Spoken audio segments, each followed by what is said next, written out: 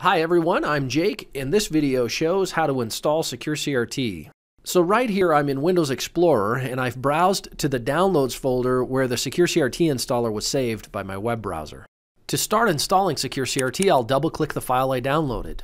This message allows me to verify that the installer is legit. It's published by us here at Van Dyke Software. So I'll click Yes to continue. Here the MSI gets extracted, and here's the welcome screen for the installer. License owners can check upgrade eligibility here. I'm moving on to the next screen. Here you see the end user license agreement for SecureCRT. Be sure you read through to get a sense of exactly what the end user license allows. If you're in agreement, indicate it by choosing I accept and then go to the next screen. The installer creates a Start menu program group for SecureCRT and an optional desktop icon. Since I'm running the installer as an administrator, I can make the shortcuts available for everyone on my machine or just for myself. I'm sticking with the default and moving on to the next screen.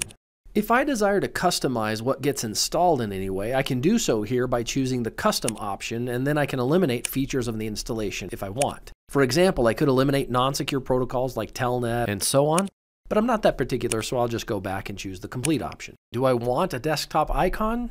I do, so I'll enable the option and move on to the next screen. Now all I have to do is press the Install button and wait for the installation to complete. There you have it, the basics of installing SecureCRT on Windows.